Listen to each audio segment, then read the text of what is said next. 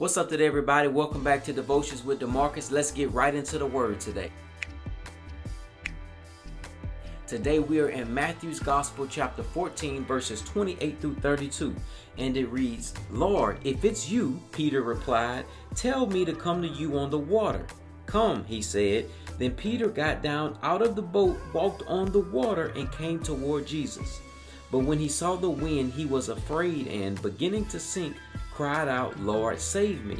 Immediately Jesus reached out his hand and caught him. "You of little faith," he said, "why did you doubt?" And when they climbed into the boat, the wind died down. So my question for you today is, where is your focus? Because see, if you notice, when Peter's eyes were fixed on Jesus, he was walking on water. But when his focus was on the ocean, or when his focus was on his problems or his situation or what he's going through, or I'm not sure, it may be a shark in the water, it may be a snake over there, it may be something trying to distract you. See, the enemy knows that he can't defeat you, so his job is to distract you. Because see, he wants you to take your eyes off of Jesus. So understand that if your focus is not on Jesus, you're going to begin to sink. You may be in a situation right now, you may say, "Man, to be real with you, look, I took my eyes off Jesus a long time ago." Well, guess what? Today is your day to come back. In the scripture we just read, you see Peter cried out, "Lord, save me." And Jesus reached out his hand and saved him. See, Jesus is offering you that same invitation today. His hand is stretched. Do you want to be helped today? You see, Peter had enough sense to cry out to God and say, "Lord, save me." Sometimes in your situation, you need to just stop trying to be hard-headed, stop trying to figure it out, and just say flat out, "Lord, save me. Lord, help me." You see, he's not going to let you drown. The Bible says beginning to sink. Another translation says he began to sink. Notice that Jesus didn't let him die. He's not going to let you die. Hey, we all go through rough situations in life. But I'm just here to encourage you that we must keep our eyes on Jesus, because it is possible to have peace in the midst of a storm. It is possible to be out there in the middle of the ocean, right? A storm going on. But see, you got peace on your boat. Right? Regardless of what's going on in the world. See, you got peace in your household. Why is that? It's because of who you have in your household. Have you invited Jesus into your household? Have you allowed him to rest, rule, and abide in your household? Right? It is possible for you to have peace on your boat. Right? You want that peace in your mind. He gives you the peace that surpasses all understanding. Listen, Jesus is undefeated. Jesus loves you. And like I just told you, he's extending that hand out today.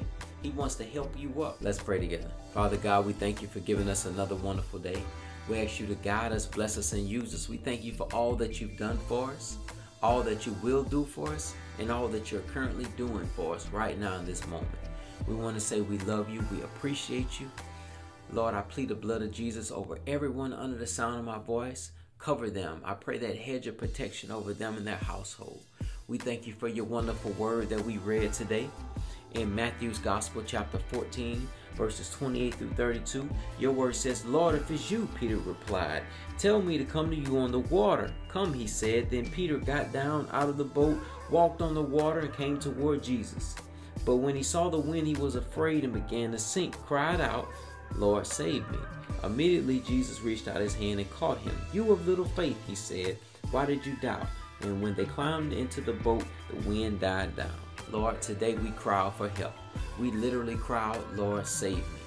We thank you, Lord, that you are extending your hand to everyone under the sound of my voice. We know you will pull them up out of their situation.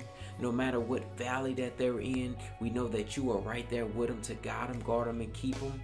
You're the same person on the mountaintop, the same one in the valley. You're with us through any and every situation and circumstance. Lord, we choose to put our focus on you and not our situation.